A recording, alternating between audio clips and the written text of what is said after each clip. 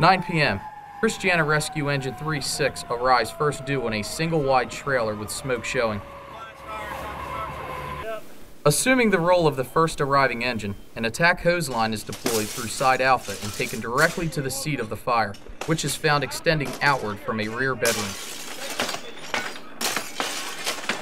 On arrival, Rescue Engine 12-6 assumes the role of the first due special service, making them responsible for providing access for 3-6's crew, as well as to search the fire floor for trapped victims.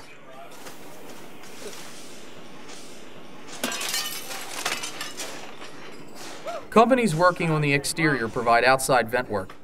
Ventilation works in conjunction with fire suppression to release heat, make the atmosphere more tenable, and to make an immediate egress point for firefighters working inside. It is discovered that a ruptured natural gas line on the underside of the trailer has extended upward through the floor and into the bedroom.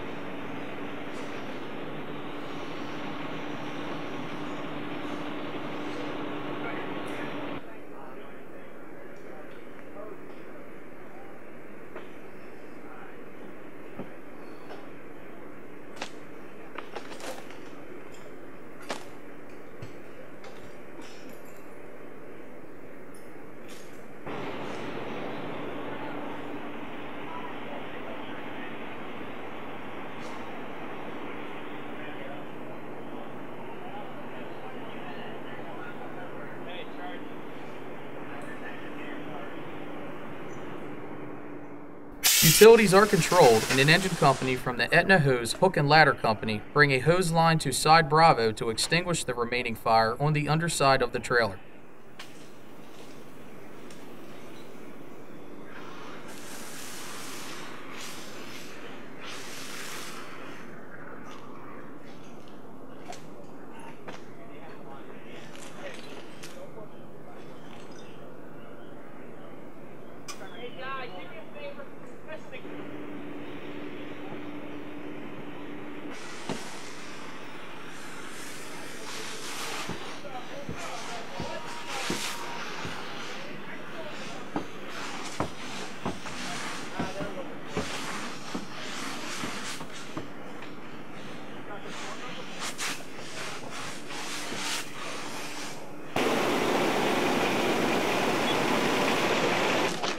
Interior and exterior companies expose all potential areas of fire extension following the rule that overhaul is only complete when the entire area has been exposed until it is clean and unburned and then wet down.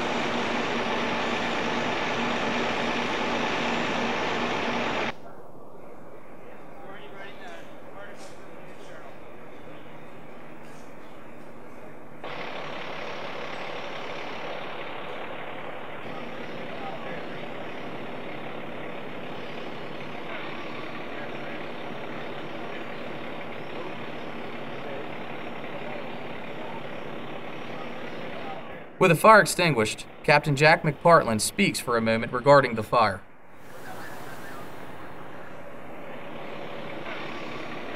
Engine 3 arrived and laid out from the corner down the street. They put 1 inch and 3/4 line in service. The second due engine, which was engine 32, placed a second line in service.